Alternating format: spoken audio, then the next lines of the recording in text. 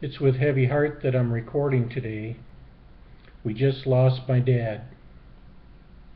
When I was a child, my parents were always taking us on family adventures, whether it was a weekend getaway at some campground, a week-long trip around Wisconsin, or a longer cross-country adventure. We always had memorable family vacations every year. Dad would always say, "Travel while you still can. You never know what the future will bring." So it seems rather fitting, I suppose, that we lost Dad while my wife and I were living out his advice. I guess I'm the lucky one. By missing Dad's funeral, all my memories of him are of him when he was alive. The first funeral that I remember was that of my great-grandpa Seward. He was my mother's father.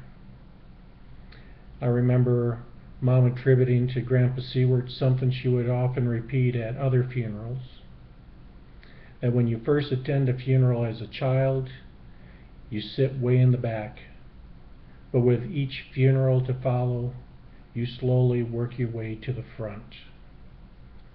Well, Mom finally reached the front row. In years past, at every major event in my parents' life together, my dad's friend was a constant figure. He loved to tell humorous stories about my parents when they were young, and he loved to tell stories in a way that would slightly embarrass my mother.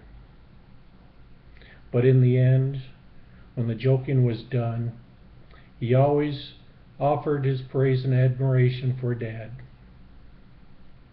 Even though Dad's friend died a few years ago, it only seems fitting at this last major event in my dad's life that we invoke one last time the name Bill Martin.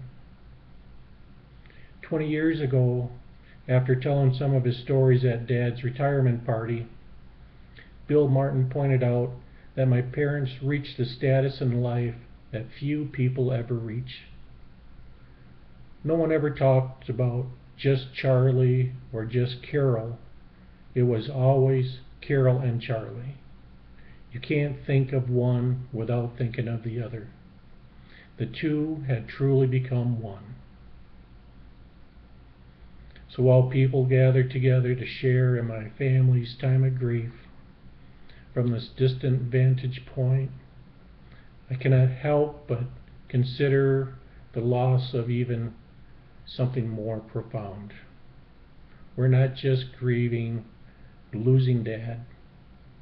Mom is no longer the person she was. That dual identity that she shared for over 60 years is no more.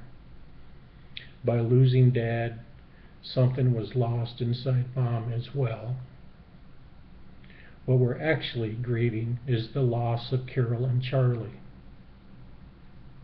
So in closing, let me just say one last time, goodbye, Mom and Dad. And hello, Mother.